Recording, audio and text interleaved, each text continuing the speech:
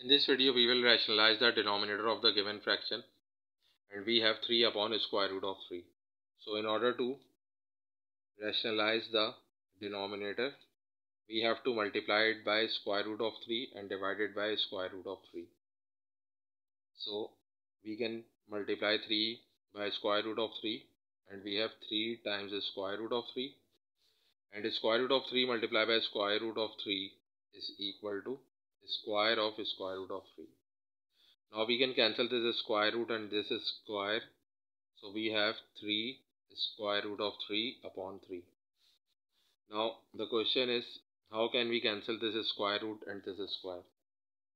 So consider this thing separately. So we have a square of square root of 3, and a square root of 3 means 3 raised to the power 1 upon 2. And by the rule of indices we can multiply this power, so we have 3 raised to the power 1 upon 2 multiplied by 2. Now we can cancel this 2 and this 2, so we have 3 raised to the power 1, which is equal to 3.